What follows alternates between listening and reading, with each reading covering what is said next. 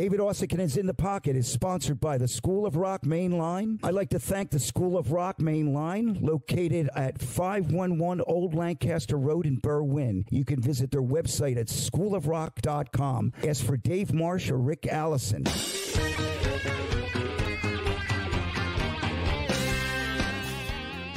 Welcome to episode 118 of the David Uosikkinen in the Pocket podcast. Our second episode since we were united, and our first episode here at the Studio 21 in Wayne. We're back recording in a real studio. Yeah, very cool. Great. Not that there's anything wrong with your basement. It's my basement was though. Awesome. Oh, Yes, it was great. But this is cool. We're back in a real studio, so it's and we've quite a guest for our first time here in this studio. Well, I kind of knew what was, what you guys were going to hear. I didn't know the songs, but I knew the voice and a little bit of it. I got a little sample of it, but man, our audience is going to be blown away because Bailey is something really special. Yeah, her name is Bailey James. She's a young, country doesn't really do it justice because she's got soul, she's got rock and roll, a little bit of everything, but she's out in Nashville. So of course, the country label is a natural, but wait till you hear her music and hear her story. Yeah. And she's from Dave's hometown of Levittown, Pennsylvania, which is also very cool. Levittown, baby. So Levittown in the house. Yeah. So let's meet her. Let's introduce the great Bailey James. Hi, you guys are way too nice. Thank you for that. How you doing? You just got back from Atlanta, huh? I did just get back from Atlanta. I've been recording an album there and going to Atlanta pretty much every weekend. So I'm really never in Nash. Wow. Yeah. Wow. So this is actually your first full-length album you're working on, or? Yes. Yeah. EP when I was like 12 when I first started doing music, but I don't count that one in because that was just me experimenting with who I was. Yeah. So can I ask, are you 20 now, or is that how old you are? I'm 20. Yeah. About to turn 21 in January. Oh my goodness. Wow. So, and you've been making music since you were 12 years old? I started when I was about 11, and then I came to Nashville around that same time, and that's when I started professionally doing it. Yeah. Wow. So you're 20 years old and blazing. She's a veteran. Totally. I mean, well, this guy's been doing it for 50 years. Yeah, so, I know. Long time. But I had the real fortune to meet Bailey. Maybe it might have been a couple of years ago, and she happened to be working with an old friend of mine, Joe Nicolo. I don't know if anything came of that, but I know this much. That when I started hearing the track and hearing her sing and watching her work, I felt like I was working with somebody that really had the goods and an experience, and I got my complete attention, and I was just kind of blown away. Thank you. Even with all that, when I heard your music, what you're doing, where I don't know where they came from, those songs that you sent me recently, we heard, I was blown away. I mean, my wife, Alan, was sitting next to me and I was playing the song. She was like, who is that? Oh my, yeah. So those are songs that I've released throughout the years. So some of them are about like 3-4 years old. Really? And they're all a little bit different. Wow. Yeah. And we'll get to them in a little bit. Should we just start at the beginning? You said you got into music at 11 years old, Bailey. Were your parents musicians? Was it just something like you just felt this is what I want to do? How did and you got obviously seriously into it right away, because I mean, so what could just take us, and we don't have to go, all the way back, but just kind of a little bit about the story of how you got, into music and decided this is what you wanted to do. Yeah. My parents can't sing. And they can't write. They're not musicians, but I met your mother, by the way. It was a wonderful, beautiful lady. Sitting here. She's sitting really? Here. She loves you. Oh, she's great. I was gonna say, my uncle went to. That's the only studio session he ever went to, just because he wanted to meet you. So, yeah. That's really nice. That's yeah. But no. So they always loved music. I grew up on Johnny Cash. I remember one of my first memories ever of music was being in the car. I was on my way to ballet lessons, and my dad would sing "Walk the Line" to me and Folsom Prison Blues in the car. And that was the first songs I ever. Influence right there. That's great. Yeah, there was always a love for music. And basically it's all I ever did. So I would get home from school and I would study as much as I possibly could, just sing all the time. And I think my parents started to notice it. And we made this little EP with like Blue by Leanne Rimes and Crazy by Patsy Cline. And I am operatically trained, so there was a little bit of opera on there. Yeah, it was wild. And we took it to Nashville, and that's kind of where it all started for me. Right. That's where the journey started. I knocked on every door and was like, I have no musical experience, but I love it. Yeah, you should hear me, you know. Right. So it's interesting because like at 11, I knew what I wanted to do. I knew I was going to be a drummer. I didn't want to play. I mean, I might have picked up a guitar here, but that's what I wanted to do. And that's kind of like, it was kind of like eating and breathing for me. It was like this kind of kit, and it was like, it just felt right. And I'm sure like with singing, it was like, okay, this is what I do, and this is what I'm going to do, no matter what. That's exactly how it felt for me. I think music is super therapeutic. And even at that age, I was never good at sports. I was horrible at sports. And I couldn't really find my niche until I started to sing. And then it was like, okay, I don't want to do anything else. I'm good at this. I want to do this. What about the writing aspect of it? Were you writing from that age too, or did that come a little later? So I started to write around that age, but I was embarrassed of it because I knew it wasn't good. And I remember one day my parents found it, and they encouraged me, even though it was really bad. They were like, keep going. I didn't really start taking writing seriously until I started, getting older and listening to different artists and genres and kind of taking it all in. And also just like experiencing, life. I didn't experience any life when I was that young, but as I got older and things happened, it was easier to write about the emotions I was feeling. Do you remember the first song you wrote that you were really proud of? Probably Finally Free. Oh. Which I think I might have sent. Yes. Well, that was okay. So we could listen to a little bit right now if you'd like. Yeah. Love that. Right, let's hear a little Finally Free. James.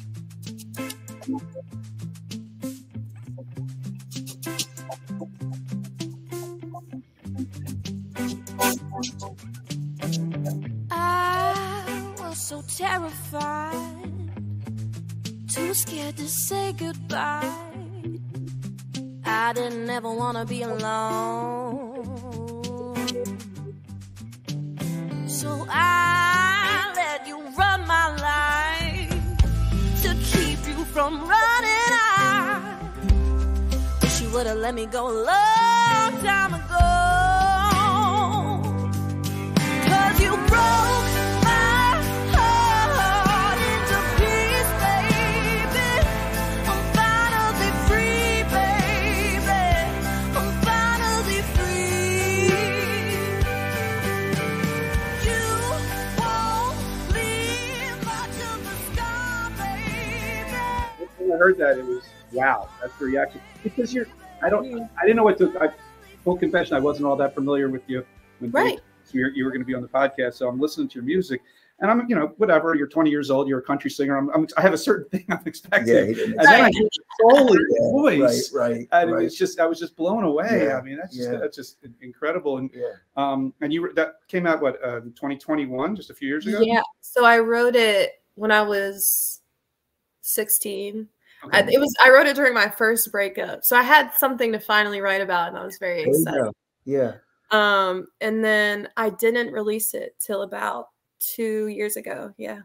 Because it was a personal song, was there like a resistance? Were you nervous about releasing it? Because it's an amazing song. It is. Thank you. Yeah. I knew it was a special song, and I didn't want to release it at the wrong time. I wanted to do it right.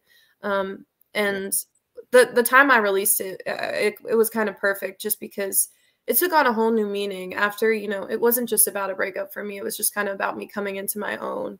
And I think that song really shows where I want my music to be. Well, it's beautiful. It's like you could feel it. You could feel the emotion from that, I mean, you get to that chorus and it's like bang, you know. I actually said that in the studio. I was like, I want the chorus to be as big as possible. Yeah. And he made it that way, because at first they were just like doing everything, which is fine. That's cool. But I didn't want it for that song. So It's really terrific. It really is. Thank you. It's great. So I'm going to ask about what you're doing now. It sounded like, were you recording that when we heard Finally Free? Did you record that with an ensemble band in the studio with you and putting that together? How are you doing the new record? Is it in a similar fashion? Who's producing a new record? Who's producing that? So there's a bunch of different producers on the new record. Oh, cool. When I went to Atlanta, it was kind of a whole different ball game. I had never experienced like being in the studio like that. So some of the songs I've just been singing without a live band, and I've always sang with a live band. So it's definitely been different and unique and fun. And there's about 3 or 4 different producers on the record. I just signed a record deal, which I haven't told anyone yet. This is the first time I'm saying that. Yeah. Wow. That's awesome. Thank you. So that's big. That's really big news. No, I'm kidding. That's really great. That's great. And there's a lot of pop and R&B. What's the label? Can you talk? Oh, I can't talk about the label yet, but I can say I did. Okay, good. You signed a deal. Can't talk about the label. That's good. So we know that this music will get out there, and we will support it. That's wonderful, because we all know that we need a pipeline. We need a way to get the music heard. We do, and I think some people, they always are like, remain independent, and I think for some artists that is the way to go. But for me, they really wanted to back me. They believe in me. And there's a lot of pop and R&B on this album. There's really no country. So it's going to be interesting to see how people react to it. Because it's still the same songwriting. Very personal. Right. Everything I wrote. So we'll see. You said pop R&B. That makes sense for you. Yeah. For my vocals. Yeah.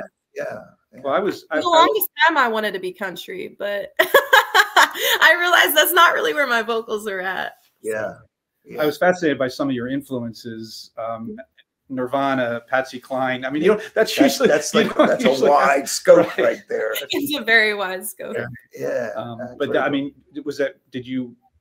did you listen to a ton of different things growing up? And you mentioned Johnny Cash. And I know I've seen interviews where you've mentioned Patsy Cline, but obviously also Amy Winehouse. I mean, you can hear that. I mean, you have done your research. I love Amy. She was the first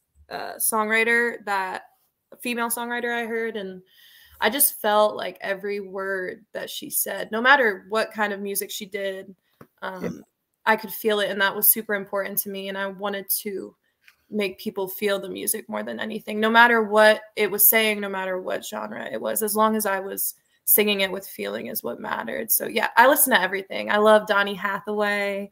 I love like the greats of soul, blues. Yeah. Wow, Donny that's great. I watched him do a session once. You did? Yeah, I when I was young, I don't know if I even told Andy this, but I was cutting a track. I think it was probably 9. I was at the Torpedoes. Okay.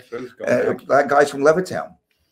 And I went to New York. There was a guy that he worked at RCA. I forget what department he worked, but he let us come in the studio. We went to RCA Studios, and on 46th Street, drove up there, and I wanted to walk around, and back then, like some of the doors were open. I walked in this one room, the studio, and I noticed there was a singer. And Roberta Flack was one of the other singers. Oh my gosh! All together, and they didn't kick me out. I was this 19-year-old. I walked in. I thought they would throw me out, but they didn't throw me out. And I went back and I told my friend John Kuzma and Bobby Woods and Danny DeGennaro. I said I just watched this great singer, and turned out it was Donny Hathaway. Oh my gosh. So pretty wild what things again, but that's incredible. But the fact that you would know who that is. Yeah. I try to really listen to a lot of stuff from the 60s and the 70s and even the 50s. Yeah. My grandma really got me into like a lot of old Elvis, and then I started to just dive deeper into other things. So yeah, he's one of my absolute favorites. I think he's amazing. So Wow. that's incredible. Yeah, that's pretty wild. I didn't realize the significance of it until much later. Like I just now, when I was younger, I was like, you know, we were recording. I was like, but I didn't realize later that like you know, even that when somebody said Donny Hathaway, Roberta Flack was pretty well known at that time. But I remember it was kind of like, okay. And then years later, I went, I was there. You know, I was really there. But no, you know, no camera, no phones, and no social media to tell people. And but you got to fully experience it. Yeah, it truly did. You know, so. Bailey, have you had any moments like that yet, where you were around someone that just, wow, I'm you know, seeing this person? Or when I went a few times, I got to meet Charlie Daniels right before he passed, and I got to actually see him play Devil Went Down to Georgia. Wow. Awesome. Right. That was pretty incredible. It Yeah. was, his hands were permanently like this just from playing for so long. It was the most, yeah. And he was just so sweet and so kind to me. And he definitely didn't have to be. So I really appreciated that. And I met Lionel Richie when I was on American Idol. Right. Yeah. Yeah. And so you were, but when you did American Idol, you were 16? I was 16, yeah. 16. That must have been pretty much a mind blower doing that, right? It was crazy. And I did say I was very, very adamant on saying, yes, I'm from Philly. Because they wanted me to say I was from Nashville. I'm like, no, I'm saying, you know, I'm from Levittown. Yeah. Oh, wow. Awesome. Good for you. But yeah, no, Lionel, I didn't realize how just legendary he was when I went. I wasn't a big Lionel fan, and then I watched the We're the World sessions, and I was like, oh yeah, he's the real deal. Yeah, we opened for him a couple of times, and I was in, I think somewhere outside of Frankfurt, Germany, and as always, the biggest stars, McCartney, Harrison, the ones that I've met, Mick, Lionel Richie, massive star, couldn't have been. It was like almost like he was so cool and collected, calm. Like, I'm going to do a show. There were like 20,000 people. He came and introduced himself. He was super cool. And we were all like, wow, man, Lionel Richie, he was the real deal, and put on a great show. He was terrific, you know. I think you have to have that level of calmness. Yeah. Doing what they do every single night. You have to have that. So yeah, no, he was incredible. He was the sweetest. And he was actually one of the first people who said, your voice isn't meant for country. Wow. And he said that. And at that time, I didn't understand it because I was so young and it's all I knew. And then I got older and I was like, wow, he was really correct. Yeah. Right. Yeah. That was a great experience for you doing that whole thing though, right? Yeah, no, it was great. It was my first time ever going on a plane. So it was just a bunch of different experiences, and yeah, I'm really grateful for it. Yeah. Mom go with you? She did. And she can't go on planes. So it was rough. And on the way back, we didn't have like music or anything, no Wi-Fi, no TV. So it was about 2 hours of just like trying to chill her out. Trying to calm her down. I just kept playing like songs that I had written on my phone. Yeah. But that's all I could play. Yeah. The world's changed since then, for sure. It has. It really has. You know, technology and everything on planes, and what you can do on a plane, and what you can get, listen to, watch. It's insane. Right. You know, it makes it a little easier for people that don't want to fly. You know, but that did catapult you. You know, it's interesting about some of those shows that you did, because you, like American Idol, because you did really well on this show, right? You were in the top. I got to Hollywood Week. I got to the first round, so I didn't go super far, but I did get enough time to like really experience, right? And also just get the advice that I was kind of looking for at the time. Yeah. And a lot of people saw you, and you got a fan base from doing that, correct? Did you? Yeah, no, I did. Yeah. Yeah, actually, 2 Bucks County girls on American Idol back-to-back years. Wow. Because the year before, Bailey, Katie Turner from Langhorne. So we had the same vocal coach. Oh, okay. Wow. So, wow. Which is pretty crazy. Yeah. Katie, actually, I think she made it to like the final heat or something. Yeah, or something like that. It was Wow. Yeah. It's pretty. You know, I mean, you know, like I just always got to ask you know, people that have been in it, because you know, as being like a little old school, I'm not sure. Like I'm going, are those? Do they really work for an artist? You know, but obviously it does, right? I mean, it works for really good promotion, I think. Yeah. Very great promotion. Yeah. And back in the day, I feel like they made massive stars like Carrie Underwood and Kelly Clarkson. And I think back then it was a little bit different. And now it still helps with promotion. You have a massive presence on a massive amount of followers on social media. So I don't know, did it kind of blow up after Idol or a little later than that or before that? Or where did these followers? Honestly, a solid climb. Idol definitely helped. But I always say, you know, I worked for a very long time, and I always try to answer everyone. Everyone's always like, what's the secret to getting the followers? And there was no secret. It was just being consistent on my socials for 10 years and making people feel like I actually, you know, want to talk to them. I think a lot of artists miss that when they don't speak to their fans, don't communicate with their fans. It's like, well, then why are you doing it? You know? Yeah, you do it all the time. I've noticed you keep in contact all the time. I got it. My wife got me. Well, Dave's the same way. I mean, I do. You know, TikTok. Are you on TikTok? I got a TikTok. You on TikTok? There's a TikTok video. My wife did I got this weird way of eating candy, like those weird things, and it got like 4 million views on TikTok. I'll send you the link. It's pretty. 4 million. Yeah, a lot of I get comments like, "I want him to be my grandfather." My wife goes, "What are you doing with that guy?"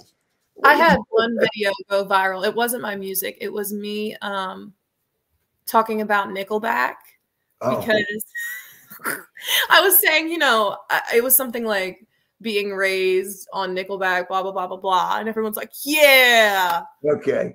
So I got to check that out. I got to check that out, you know. So I didn't think it would do anything, but, you know. You said you were heading back you're coming up to Philadelphia, Levittown. What are you doing? I'm visiting family. I haven't seen my family in a while, so I'm gonna stay for about 2 weeks for Thanksgiving. And fantastic. I need to find out if you and Dave ever like hung out in the same places. I mean, I don't know if places you hung out are still around. I don't know. Did you ever go to Positively Records, Billy? When you on Warner Avenue by the Acme? Great. It's used still a great store. store. Yeah, it's awesome. I feel like you would probably know more places. Yeah. She knows all the Levittown places that have. Do you want to come say hi? I used to play. Let's bring Bailey's mom. I'd love her to say. Oh, gosh. That'd be great. She always says, "Oh no, I look bad." Like, oh no, hi. Hi. Hey, how are you? I'm good. How are you? Good, really good. Nice to see you. Really. Good. It's so Wow. great. It's like a Levittown place. Up at 5 Points. I'm sure you know 5 Points. Vernon's. I mean, we used to play Vernon's Tavern. We used to play this place called Maddie's, and the Hooters used to play at Vernon's and play like 5 sets a night. We were finished at 2 a.m. in the morning. We used to go at breakfast at that place called, there used to be a diner on the corner. Yeah, it was Dawn or something Golden like Dawn, that. right? Golden Dawn.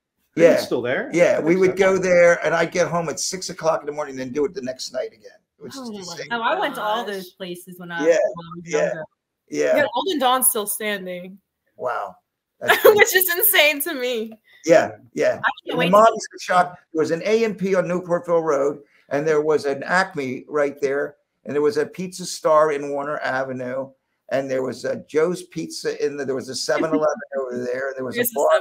Yeah, it was like, you know, 5 Points was a really famous place because they had the gas riots there. Were you around when they had the gas riots back there? Yeah, yes, it was. Yeah, it was my crazy. sister got shot by like one of those rubber bullets when it came in. And my sister never got in trouble. I got in a lot of trouble. My sister never got in trouble. And she was out. She just wanted to go to the spectacle, and all these people were out. That and when the Flyers won in the 74. Well, my sister got shot by a rubber bullet. Oh my God. The next day, I see her leg, it looked like it was like the nastiest black and blue mark. But Levittown, you know? Levittown was always a place. It's great. So nice to see you. You too. Go Birds. Go Birds. Go Birds is exactly right. So, yeah. So, but you're living it, and you're doing great. Will you do a video with this? You know, are they going to support a video? The record company? Will you do? Oh yeah. Oh, fantastic. So as soon as I get back from Thanksgiving, I'm going back to Atlanta, and I'm shooting all the music videos.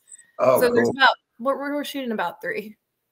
All right. Well, that's great. We should. I was going to say we should hear another song. Yeah, indeed. Because I want to. You sent us the song "Don't Need You," which Dave and I both liked, and Rich loved, our producer. And I thought it was really cool how you name check, like right off the bat, all these, like, you name check Pink Floyd and the Rolling Stones and the Grateful Dead. So it's like I was like, I always say that was my phase where I was in my, I don't know, some year of high school, and all I would do was like go around in my Pink Floyd shirts and smoke my weed, and like that's what I was doing. And so that's what I wrote that song about. I walked into a right one day with this guy named Nolan Neal, and I wrote this song. So. Wow. Well, we're gonna check it out right now. "Don't Need You" from Bailey James. Hey, just thought I'd call you up and let you know I found your old Pink Floyd shirt you were looking for the day you left. Boxed it up with the Stones and Dead and left it lying outside on the porch.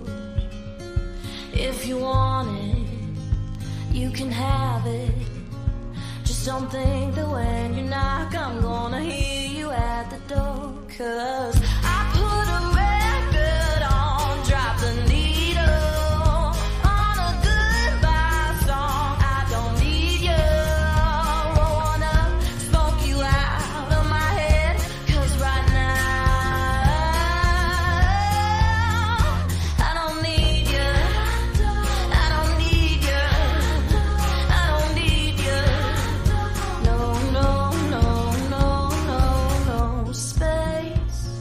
That's what you wanted, well now you got it, babe. A million light I years. love the rhythm. I love the rhythms of you, like, because I know you're really, you have input. I mean, it's your songs. Yeah. But I love how you, I love how they sound. I love what's going on there on that music. It's really, really great. That was actually a demo. Yeah. So, it's really nice. and the guy who wrote it and produced the demo with me had passed before we could actually get the song fully done. And so after he passed, I released that song about 2 months after, just because I thought people should hear it. Because he just heard, Yeah. it was hard to explain, but when me and him worked together, he just heard what I wanted to hear. Wow. And I didn't have to really tell him. He just knew. Wow. So. You've experienced some tragedy. I mean, Yeah. Nolan, who you worked with, and you lost your brother as well. That's a lot for anybody. Yeah. Let alone somebody, a teenager who's dealing with all this. Yeah. Can you speak to that and maybe how it's influenced your writing and your art? So when I lost my brother took his own life when he was 18. I was 16 at the time, and or 15, I can't even remember, something along those lines. I can't even remember the timeline. It kind of got all blurry for a couple of years, but I think when he passed, I realized that I wanted to talk more about mental health, because I've struggled with my own mental health at times. I'm a creative, so my mind is always going, and I have OCD and anxiety, and for a long time, I just everyone told me don't talk about it. They don't want to hear that. They want to hear the music, and I realized maybe that wasn't true, and I just didn't really care anymore to not share, what was actually going on. I thought it would help other people, so I've talked about Zane's story since he passed. I mean, as soon as he passed, I was really vulnerable and transparent. And I think, number one, it helped me heal. And it's just helped me also talk about my own mental health and try to, tell people it's okay not to be okay. You can get help. You can be transparent. It's important to talk about it. So Sure is. That's incredible. Right. And you're a national spokesperson for Jason Foundation, for the Jason Foundation. That's actually how I met Charlie Daniels. He was a spokesperson for the Jason Foundation, and for people who don't know, that's a group that helps suicide prevention. Is that their? So they're a nonprofit based out of Hendersonville, Tennessee, which is where I live. And I met them when I was pretty young, and I was like, I just want to help out. I see how my brother struggles, and my brother hadn't passed at that point. And so then you know, they helped me so much during that time period, because no one talks about, like, when you're grieving, how long it takes to really get to a place where you're like, okay, I can, you know, get through the day again. Because I was still doing music. There was no stopping. And so they really helped me through that time. Yeah. It's to be in that kind of pain and go through that. It's rough. No easy deal. It is rough. It's rough. And your work becomes your sanctuary, you know? It does. It really and does. that's when my songwriting got really good. I hate to say that, but when things got really dark, the songwriting got really good. So yeah, pain motivates. Right. Not that it's you know, I mean, you know, you're living your life and those things happen and you're not, you know, hiding from it. You're taking it on head on, you know. It's amazing, and helping people too. Right. You know? Yeah, I have my own little, I call it the Finally Free movement. I made it after Finally Free came out, and it's just a place, you know, where people can talk to me. People come in my DMs every day talking about how my music makes them feel and how it's helped them, and I think that's pretty incredible that they feel like they can talk to me and be vulnerable with me, because that's all I ever wanted, is to help other people. I'm so excited for your future, because I think that you got such you're so incredibly talented. You got just beautiful soul. You're just really, you know, it's great to talk to you, but I think it's going to be like, you know, you know, people need to know about you, you know, to know what you're doing, you know, because it's, you know, it's terrific. And we don't have enough people that are that vulnerable and transparent that are doing it. I think that, you know. I talk about that often. I talk about how people sometimes fall into doing music for all the wrong reasons. Mm-hmm. And it's really easy to. It's really easy. Indeed. Yeah. Yeah, I try to always do it from the heart and from where I feel it can help people the most. Yeah, exactly. And I feel like you're very appreciative of where you are too. I mean, it's just there's so many talented people out there that for whatever reason, you know, don't get anywhere. And it's you need talent. You also need to be, you know, luck in the right place, right time kind of thing. And you recognize that you had a gift at an early age. Yeah, and I was always humbled by my family. They would humble me automatically if I ever tried to act any certain way. I think sometimes that happens. That's what happens. How'd you get here? You know, it's like, huh? I always tell my grandma, I always say she's from Trenton, New Jersey, and she gets real mad. She gets real mad. She's like, I'm not from Trenton. Don't tell people I'm from there. Well, speaking of Trenton, if you go to Trenton, you're there for 2 weeks, go to Di Lorenzo's Pizza on Sloan Avenue. Life will change. You know what that is? Di Lorenzo's Pizza on Sloan Avenue, and ask for Rick, my friend Rick, and get a pizza there. You walk out going, oh my God, what happened to me?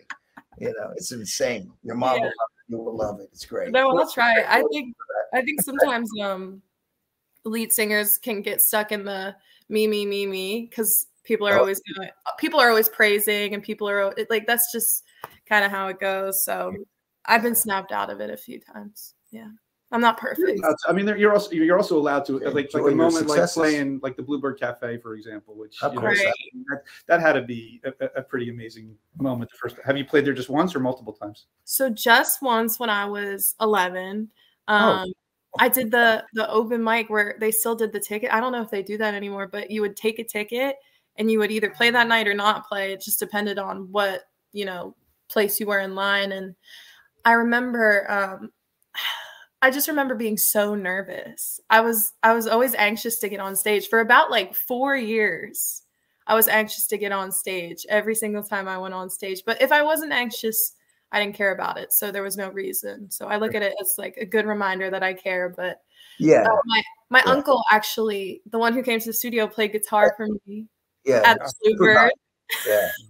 And we played a song that he wrote. And so that was a really special moment for the both of us. And I didn't realize at that time. I was like, oh, this is really cool. Like, wow. Wow. Yeah. That is so cool. Have you had any like particularly memorable gigs since then, or anything that stands out? Obviously Idol, but I'm just wondering about any particular live shows that I played one in Utah, in the middle of Utah, and we drove 23 hours to get there. So that was, I don't know why we drove. We'll never do, we won't, or we'll never do that again. Anyway. Mom, you want to get on a plane. Right. Oh, I will get on a plane. But the crowd was it was kind of in this old theater. Yeah. And the crowd was incredible. And I kind of feed off of that energy. And they were the most. Sure, I get that. Right. They were just so sweet. And that was one of my favorite shows. I felt like, wow, we did a really, really, really good job. And so we went to Applebee's afterwards and rewarded. Oh, cool. Yeah, that's cool. Yeah. Yeah. That was pretty good. Nothing like that live audio. I mean, I was out this year. I did, with the band, the Hooters went out from June all the way up to September 18th. We did 55 shows from September. We did Europe. We did 23 shows in Europe and then 26 shows in the US. We just finished up 2 shows at the Keswick Theater, but it was like a year, it was really like tomorrow, like I won't see those guys for a while until probably the springtime, maybe some social thing, but we did this, we worked a lot, and I mean, I could feel it. It was fun, but that audience is what every day you can be tired, you're on the bus, you get out, you get up, and you can do sound check, and afterwards you're like, eat, and then you see that audience, all of a sudden you're like, wow. It's like an adrenaline rush. It's hard. And you're buzzing. And then I find that it's always hard to get back. Like for me, I get on the bus. I got a whole thing going on with my Macs. I wear my Macs to sleep. And then but I love sleeping on a bus. Right. But it's taking me a while to get to cool out after playing. I just juiced up. I think I'm the same way because it's just all the adrenaline. I was actually watching this documentary on athletes and how when they get done, when they get into their 40s and they retire, they have a hard time. Oh yeah. Something like being on that field and getting all that adrenaline. And that when you're in your 60s. right. That's all the crowds. That's all the crowds y'all were playing to. Yeah. But it's great. It's really great. And I'm excited for you because, I think I see tours ahead of you and all the thing happening. Preferably without the 24-hour car ride, though. Yes. Yes. Yeah. I'm used to sleeping in a car now. I can actually sleep pretty much anywhere. So that's good for me. Yeah, I listen, that's interesting you say that because I tell people that all the time because when I was before there were tour buses and flights and stuff like that, we had our road cases in the back. We'd have a big enough vehicle where we could all be sleeping on it, but I'd always crawl up into the back and I'd sleep on top of the cases. I did that for a good, I don't know. On top of the cases. Yeah, I used to sleep on top of the cases and I'd sleep up there. I mean, from like 80 to, it was a few years that I would do that. I was sleeping because it was like, I remember there was no money. I mean, until we got something happening. I mean, we didn't make money for like a good 5 years and maybe 6 years until I started like seeing any kind of real money. But we had back then, it was such a different thing with record companies. Right. I don't know if there's the horror stories of, like back then, the royalty rates were really horrible and recoupment and stuff like that. But I still remember, I was just telling someone the other day about finishing a tour and, we'd get a little stipend to get by and a little PD and then seeing, like, I remember I saw an $18,000 check in 1986 and I thought I arrived. Oh my God, this is. I would think I had arrived too. Yeah, that was like a big deal. And I remember, of course, this is a year after you played Live Aid. It was a year after you already arrived. Played Live Aid. An album at that we point. We had a plan, but then, I started figuring things out. I started looking at, I had to get a backwards education about the business of music. Mm-hmm. I could do the math. I'm looking at like, a million records and we're doing this, but then I didn't understand like where all the money, like, record company stuff taking it. And, it was just a different day. I think things are a little, I believe, and I hope that they're a lot more transparent these days with that because you'd sell so many records and then all of a sudden you get like, if the math's not lining up, like this doesn't look right. That's why so many bands flip out.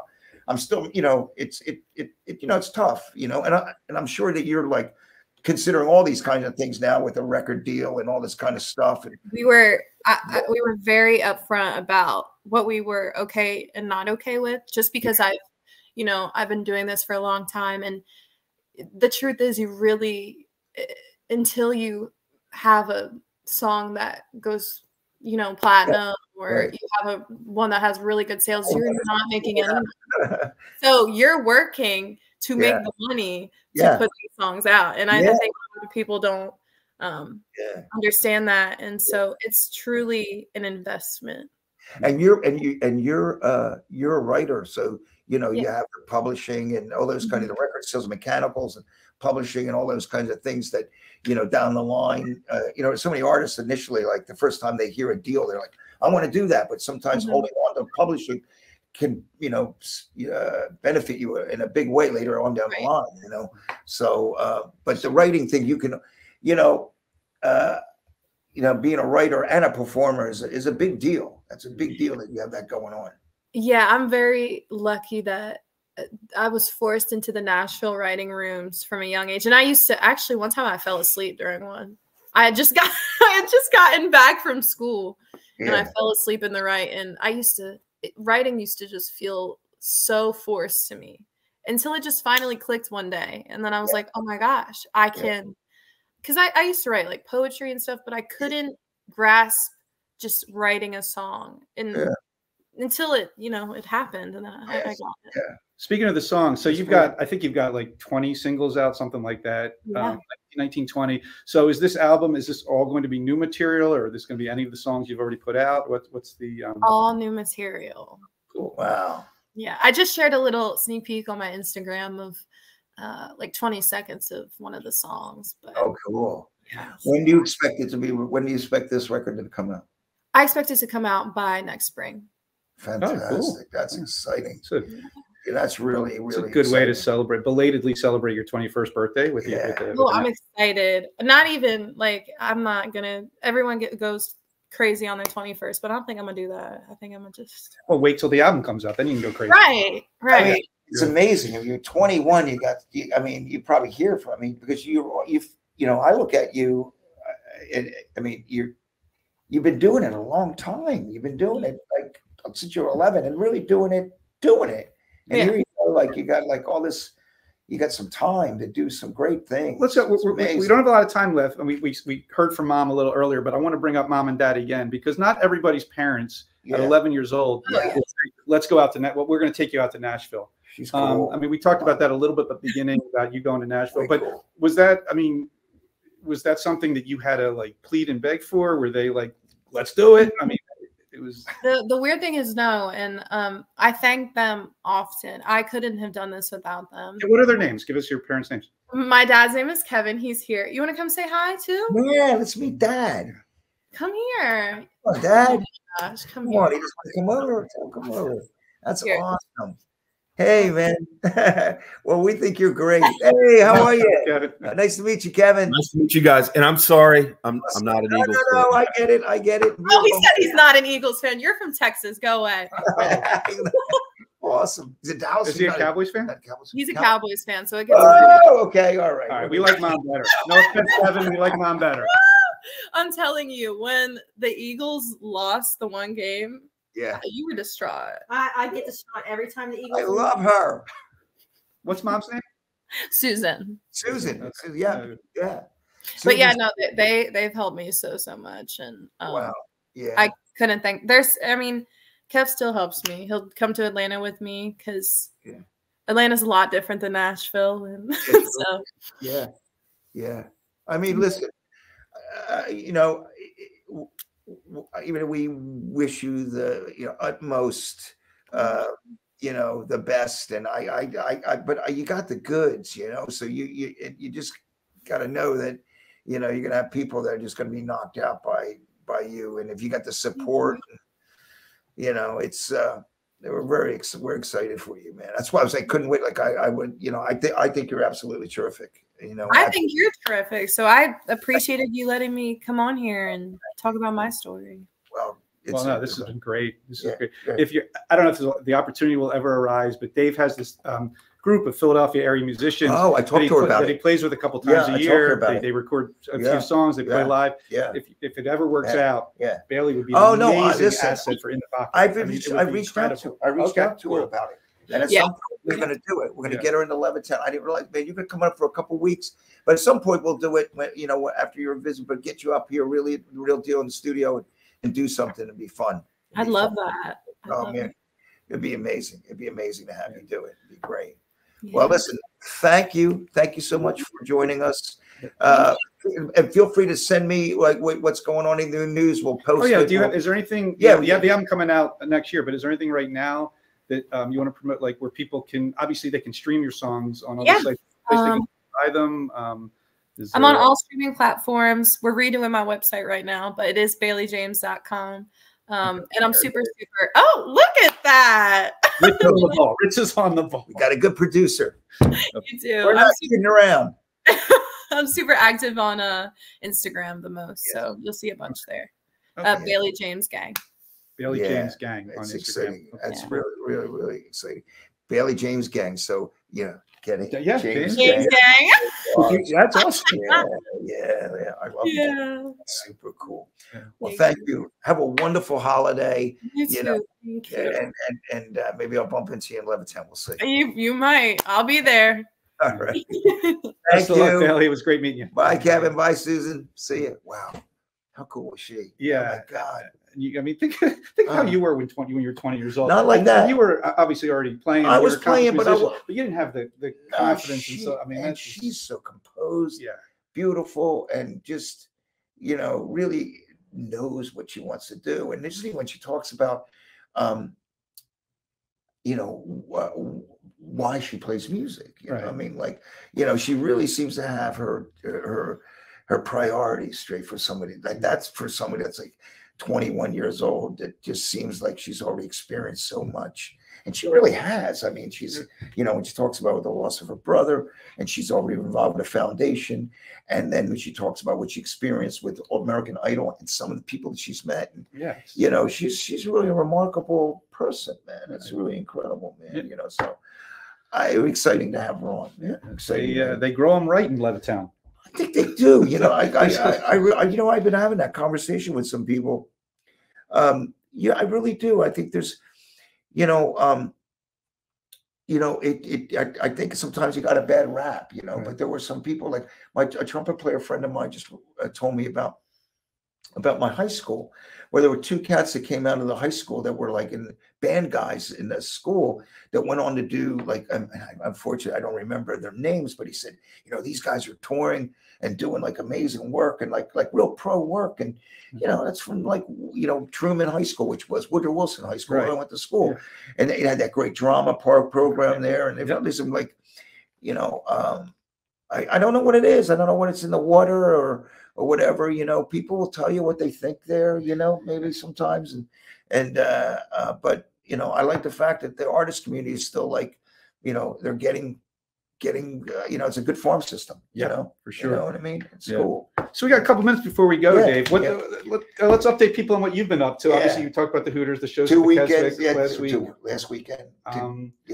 And you got the documentary about what the Heart of the Beat. Heart of the Beat, right? Yeah. There's a screening coming up at Drexel. Drexel on December 4th. They're going to show it's free. Anybody can get in. They're going to show the documentary. She's actually added, like they did the premiere in Philadelphia at the First Glance Festival, but it was the first time I was seeing it. So there were a couple of things that like kind of I said, I played with this band for a while, and she actually did a few edits and filmed me and added a few things. Cool. Didn't make it any much longer. She razzle dazzle and did her thing, but I was really pleased that she added that. So there's some new things. If you saw it before, there's some things you'll see. And so that's December 4th. And afterwards, Kenny Aronson and Quentin Jones and I are going to play a few songs. We're going to do a Q&A. We may play 4 or 5 songs and people can ask questions. Oh, cool. That's going to be fun. That's going to be really cool. And then the Hooters had that show at the Keswick, which was like killer. Yeah. It was so much fun doing those shows. They sold out and the band was really good. We had a horn section. we had Mike Hood, Mike Cappy, and Jay Davidson, and they were just smoking, man. It was so much fun. Well, you guys always kill it at the Keswick. You know, it's like every year we do it, and imagine like because we're planning. I already see people reaching out to me, say, "Hey, I'm going to see you in Europe next year." So, you know, I think you will be over there a little bit. You know, I can't imagine us playing as much as we did last year. But Eric and I, Rob and myself are doing Camp Out for Hunger tomorrow with Preston and Steve. Oh, okay. Which will be a lot of fun. That's cool. Yeah, we're gonna be like I get up pretty early anyway, but I'm getting up like I gotta get on my way by around 7 in the morning, and we're gonna play something like 9 in the morning. 3 of us will put something together to play and help support their drive to get cans of food. Sure. It's a great, that's a great event they do every year. Yeah, every year, and it keeps on getting bigger and bigger, and it's a pretty cool deal. You know, our Eagles come back, man. That's exciting. Yeah, big one on Monday night. Yeah, big one on Chiefs Monday night. Yeah, Sixers are playing. Sixers are playing great. Thank God they got rid of Harden, man. You know, like he's like just such a it was just a bad seed for the team, man. Yeah, well, between getting rid of Harden and getting rid of Doc, I love Doc as a player, and I loved him when he was on coaching other teams. He wasn't right for the Sixers, and this guy, Nick Nurse is the best thing that's happened to the Sixers in a long time. Yeah. He has those guys playing like so motivated balls. It's ridiculous, man. Right. You know. Yeah. So I heard that there's a guy that's going to be ringing the bell at one point. I don't know who he is, but. Are you going to be done? Whoa, we got breaking news here. Are you going to be done with the Sixers? We'll see. Okay. I heard. I'll let you know. Okay. All right. That's a big one. Yeah. Just getting back to the documentary for 1 second. If you are a Hooters fan and you haven't seen it yet, you have to see it because there's the footage in there. The Hooters footage in there is great. Oh, the documentary. Yeah. And then, I mean, Dave's led such an interesting life and some of the stories you have, but it's a must see if you're a fan of the Hooters.